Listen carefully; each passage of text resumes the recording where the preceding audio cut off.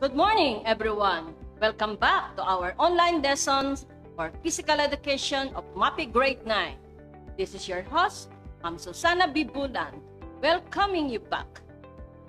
Our third quarter lesson is all about information on festivals and their respective dances, and also on how to dance these festivals. As you can see on the screen, some of these festivals have been shown to you. Next, we are going to learn about the static and dynamic stretching exercises, the skill involved, like the locomotor and the non-locomotor skills. Then comes the main topic, festival and festival dances. After finishing this course, you are expected to the following learning competencies, and they are the following: undertake physical activity and illness and assessment. Rather, illness assessment. Execute the skill involved in the dance. You ready? Do you know what are being shown?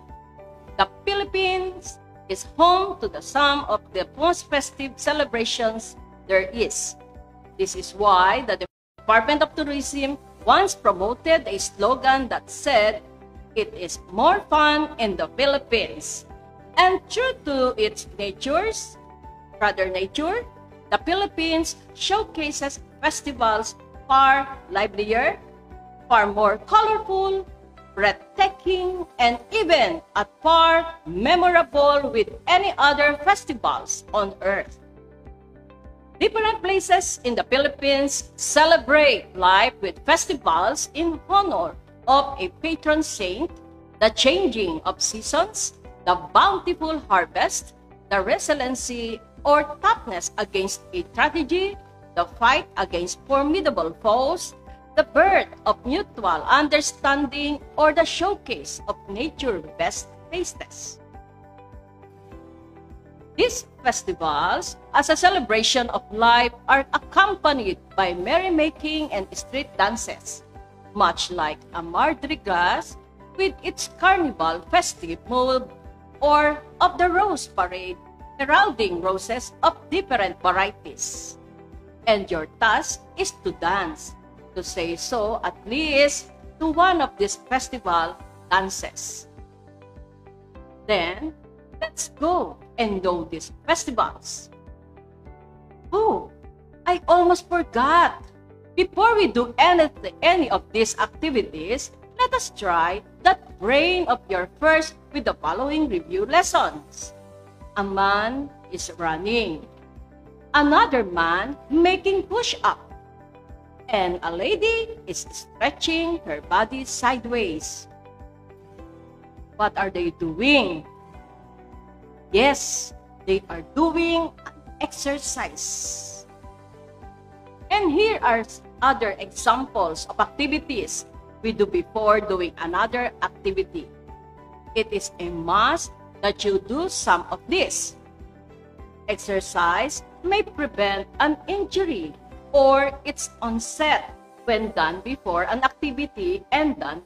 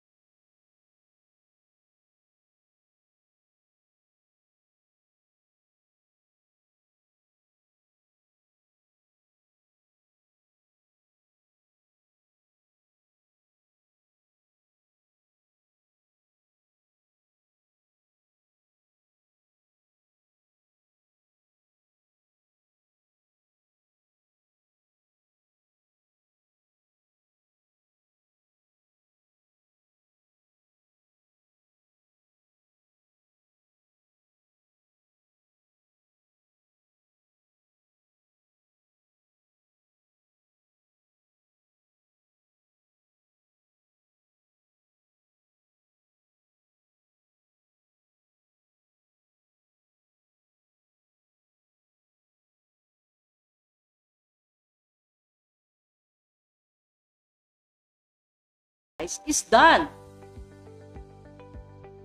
And here are examples of dynamic stretching exercises.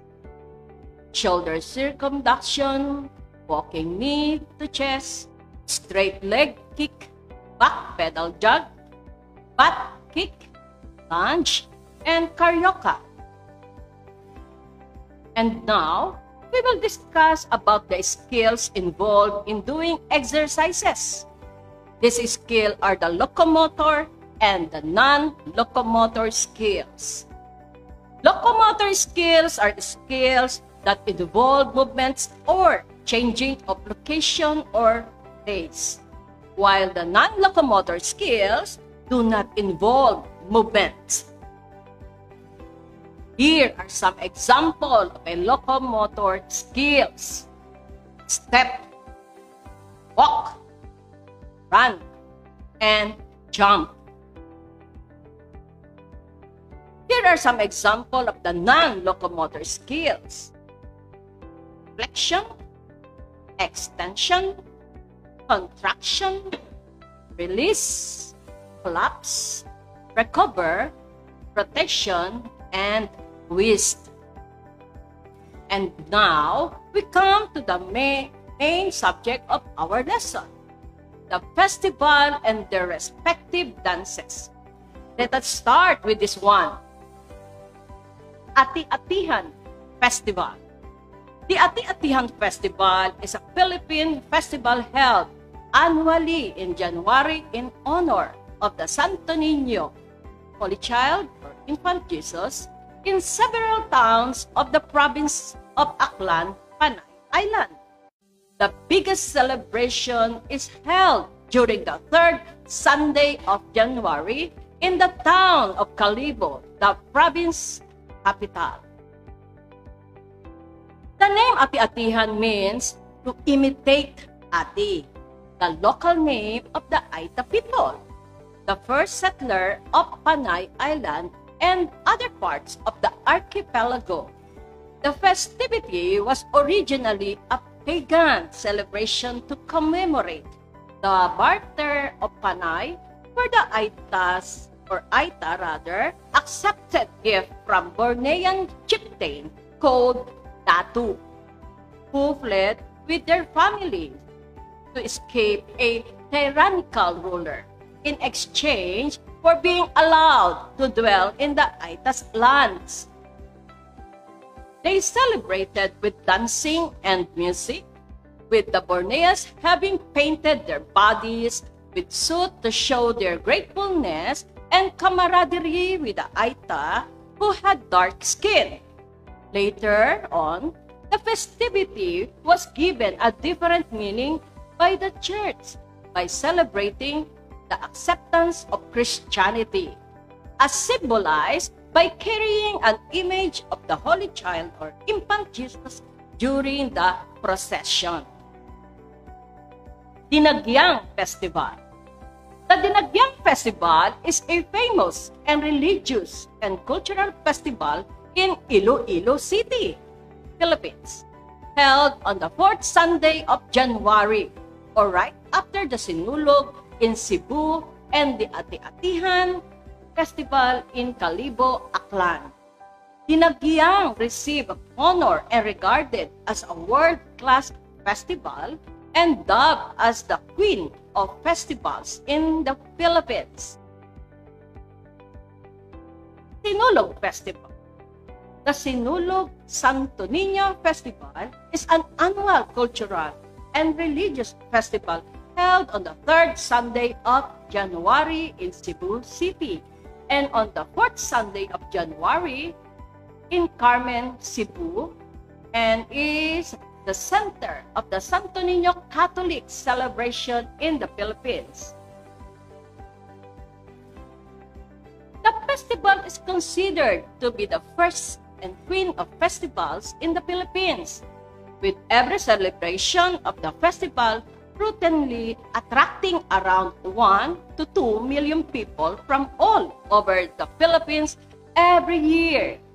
Aside from the religious aspect of the festival, Sinulog is also famous for its street parties, usually happening at night before and at the night of the main festival.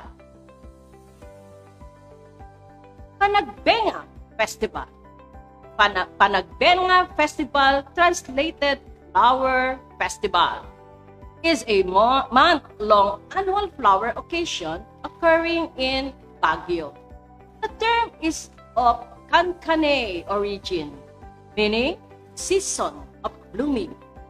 The festival, held in February, was created as a tribute to the city's flowers and as a way to rise up from the devastation of the 1990 Luzon earthquake.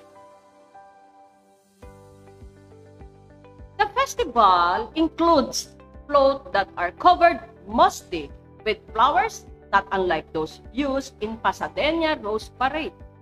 The festival also includes street dancing, presented by dancers clad in flower-inspired costumes that is inspired by the Bendian and Ibaloy dance of celebration that came from the Cordilleras. Mascara Festival. The word mascara is coined by the late artist Eli Santiago from mas, multitude of people. The Spanish word cara means face, thus forming mascara, a multitude of faces. The word is also a pun of mascara, Filipino for mask, itself from Spanish mascara. Since it is a prominent feature of the festival and are always adorned with smiling faces, giving rise to Bacolod being called the City Smile. The festival first began in 1980 during a period of crisis. The province relied on sugarcane as its primary agricultural crops, and the price of sugar was at an all-time low due to the introduction of sugar substitute like high fructose corn syrup in the United States. This was the first Mascara Festival and a time of tragedy.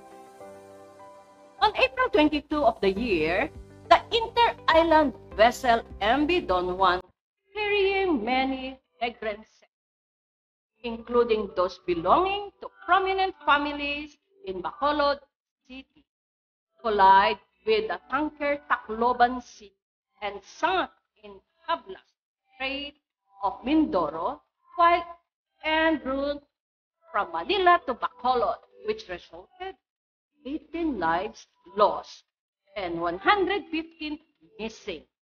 To counter the effect of these tragedies, the festival is born. Kadayawan Festival. The Kadayawan Festival is an annual festival in the city of Davao in the Philippines. Its name derives from the friendly greetings, Madayaw, from the Dabawenyo word meaning good, valuable, superior, or beautiful.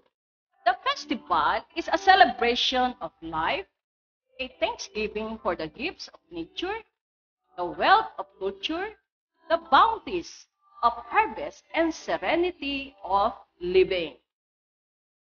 Previously, this festival held in the third week of August every year, which was highlighting the 11 tribes of Davao City. In 2019, the celebration was extended and held from 2 to 31 August. In 2020, Kadayawan Festival was celebrated from 10 to 17 August. Kaamulan Festival. Kaamulan Festival is an ethnic cultural festival held annually in Malaybalay City, Bukidnon in the Philippines, from the second half of February to March 10. The anniversary date of the foundation of Bukidnon as a province in 1917. It is held to celebrate the culture, and tradition of the 7 ethnic tribal groups: Bukidnon, Higawanon, Talaandig, Manobo, Matigsalug, Tigwahanon, and Umayamnon that originally inhabit the province. It is the only authentic ethnic festival in the Philippines. The Gigantes Festival is a local festival held annually in Angono, Philippines, where hundreds of giant papier-mâché puppets are paraded, representing the common people's mockery on the Bad Hacienda, which is land owners of the past during Spanish colonial rule. It has evolved into also celebrating the feast of Pope Saint Clement I every 22nd and 23rd November, the Philippines. Moriones Festival. Moriones Festival is a Lenten festival held annually on Holy Week on the island of Marinduque, Philippines. The Moriones are men and women in costumes and masks replicating the garb of biblical Roman soldiers as interpreted by local folks. The Moriones tradition has inspired the creation of other festivals in the Philippines where cultural practices is turned into street festivals. It is a colorful festival celebrated on the island of Marinduque in the Philippines. The participants use Morion masks to depict the Roman soldiers and Syrian mercenaries within the story of the Passion of the Christ. The mask was named after the 16th and 17th century Morion helmet. The Moriones refers to the mask and costume penitents who march around the town for 7 days, searching for Longinus to be beheaded after becoming a believer of Christ, whom he struck with a lance on the side and pierced the latter heart. Blood and water poured out of the wound and sprinkled on one of his eyes, which was blind, that later was able to see.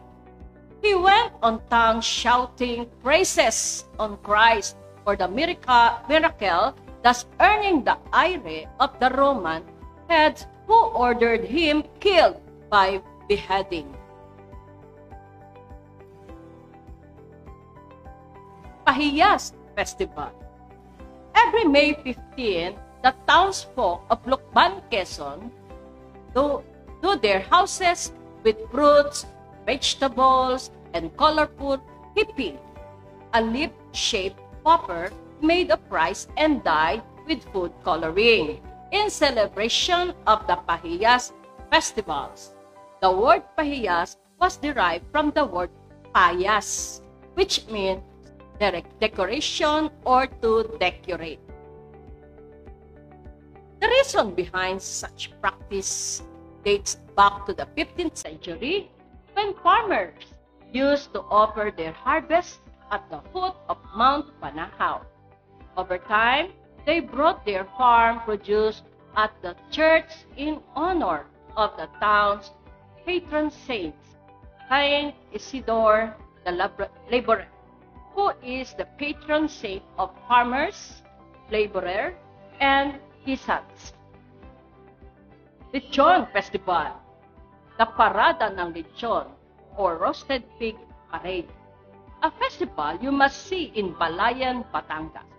The celebration is held annually on June 24 and the feast day of San Juan, Saint John the Baptist. Lechon is one of the Batangas delicacy and even in other provinces in the Philippines. It's a main dish most Batangueños have for celebration or fiestas. According to the old figure, lechon was served before the Spanish arrived in the Philippines. The dish became a symbol of Batangas traditions to serve lechon during celebration. How are we going to categorize dance of these festivals? Here are some ways how this festival been categorized. Artistic dances, ritual ceremonial dances, and recreational dances.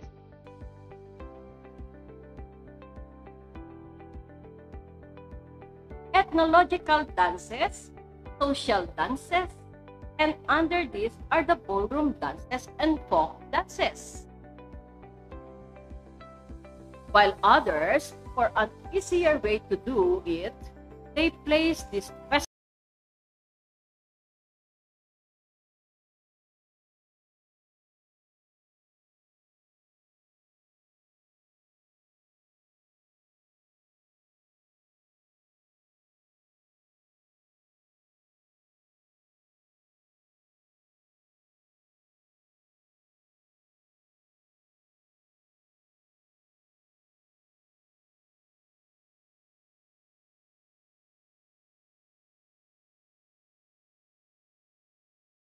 It is due to the fact that a patron saint is venerated on the dates of each of these occasions.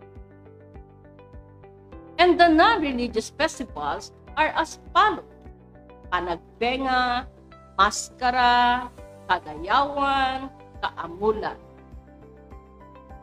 Were you able to learn them all? If not, don't worry. You can always go back and review them through this video lesson. And now, I think we could proceed with our quiz to find out how much you had learned of our lesson. Are you ready? For your quiz, here is what you are going to do. Answer the assessment of multiple choice on page 19 of your PE module.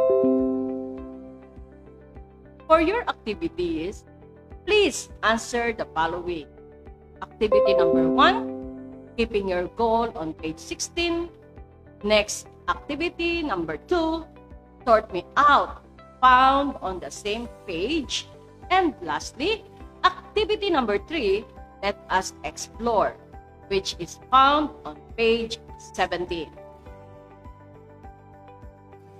And for your assignment, study, review, first aid, festival dances steps.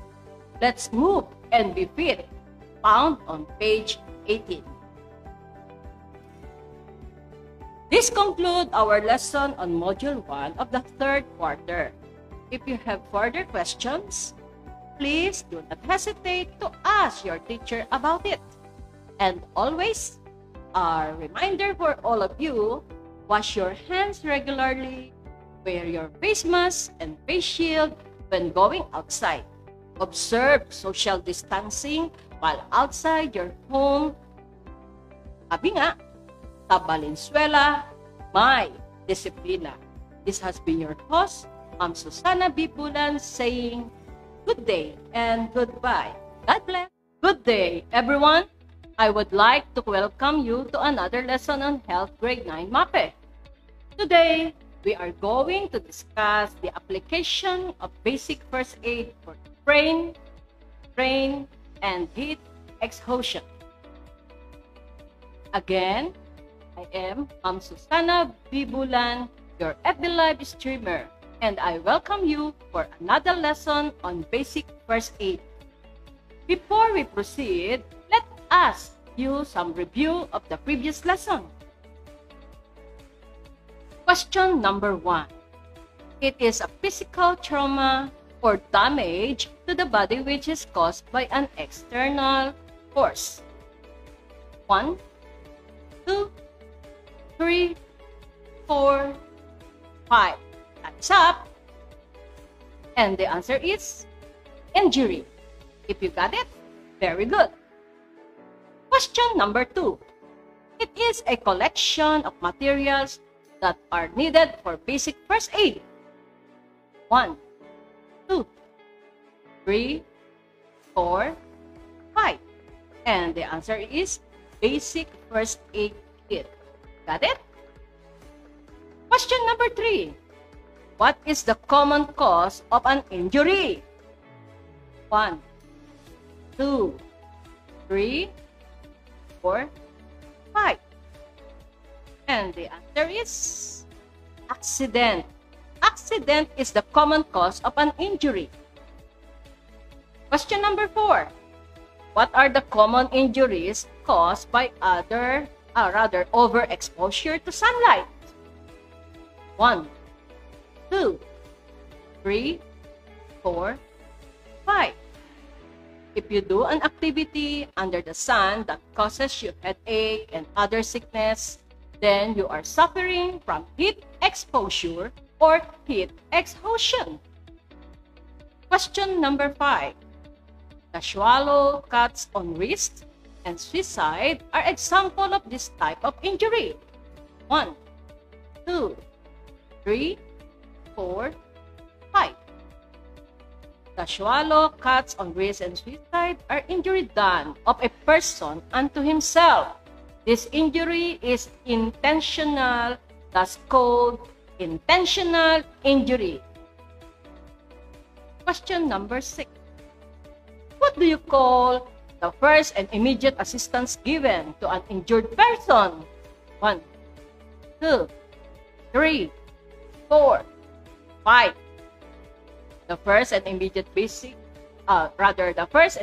assistance given to an injured person is called basic first aid. If you had answered the question correctly, then I must say you have a good memory the past lesson. 2 thumbs up. And now, what I want you to do is name the things we need in the basic first aid. Let's go. Can you name the following? Ice. Next, cotton balls. Micropore tape for securing a bandage or gauze is and the self-adhesive bandage. Gauze to cover wound. Iodine solution for cleaning and antisepticing the wound. Triangular bandage for supporting a splint. And a splint for immobilizing a fracture. Are you able to name all of them? I hope so. This will greatly help you in doing first aid. But what if you don't have these things? Can you improvise? What if you don't have cotton balls, bandage, or gauze at hand? What are you going to use as a substitute for them? You can use a tissue paper. Micropore tape is used to secure a gauze, bandage, or splint in place. But what if you don't have one? What you use? You can use a masking tape or any other adhesive tape for this.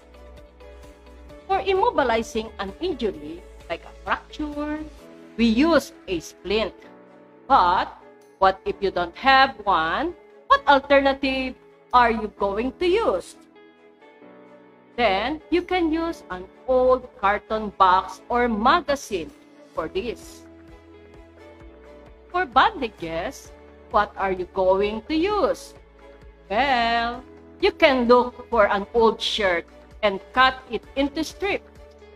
Then you have yourself a bandage. Ingenious, isn't it?